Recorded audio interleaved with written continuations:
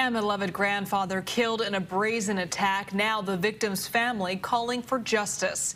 Good evening, I'm Elizabeth Cook. I'm Alan Martin. That attack happened in broad daylight in San Francisco. As Ken Bastida reports, the victim's family wants the suspect held accountable and also calling for an end to racism. Ken?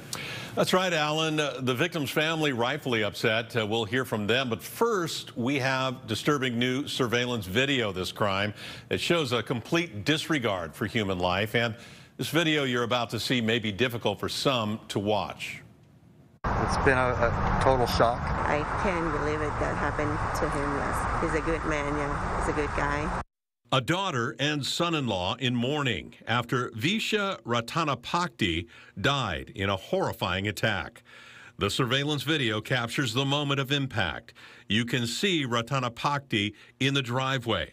A suspect barrels him down and takes off, leaving the victim lifeless on the ground. Seeing the video is just devastating. It hurts so much. The incident happened on Thursday on Fortuna Avenue in the Anza Vista neighborhood. Ratanapadkdee died from his injuries on Saturday. San Francisco police say a 19-year-old suspect has been arrested. The victim's family is now demanding justice. This guy should not be let back on the street. He should be charged with murder. If you see the video, there's nothing non-intentional about it. The family says Ratanapadkdee came to San Francisco from Thailand to help raise his grandchildren. They believe that racism played a role in the attack.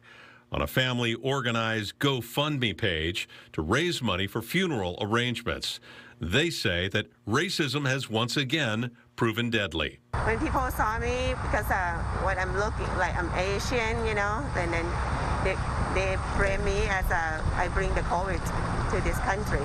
The family now hopeful for change.